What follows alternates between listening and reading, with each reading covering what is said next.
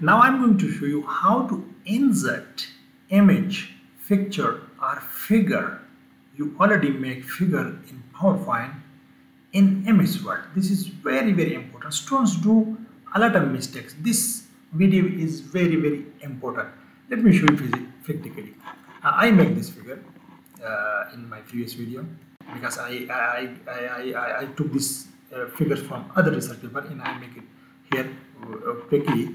So what you have to do now, it is already in group here. This is one figure here, and for your information, what basically students do, they just maximize and minimize from one side. This is not the right way.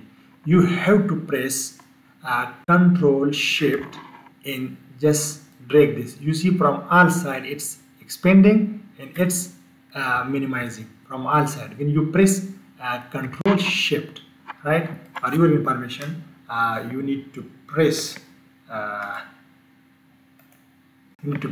Control plus Shift and then drag, right? So it will expand or contract from all side, right? So this is how things work basically. Let's make it small here. So now how to insert this image? Now you have to click here.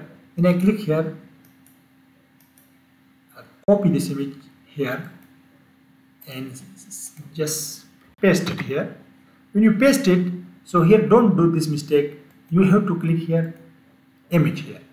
When you click image, now it's by default image. You have to minimize this now. You see, such a beautiful picture. Very nice. Very good zooming here. Very nice. Now it's very clear. You see, when you zoom it, so there is no blur here. This is how you have to insert an image, right? There is also another way. That is basically you have to go to File and Save basically, and come here. This is PNG, JPG, whatever. But it will only save. Let me show you. It will only save this white portion.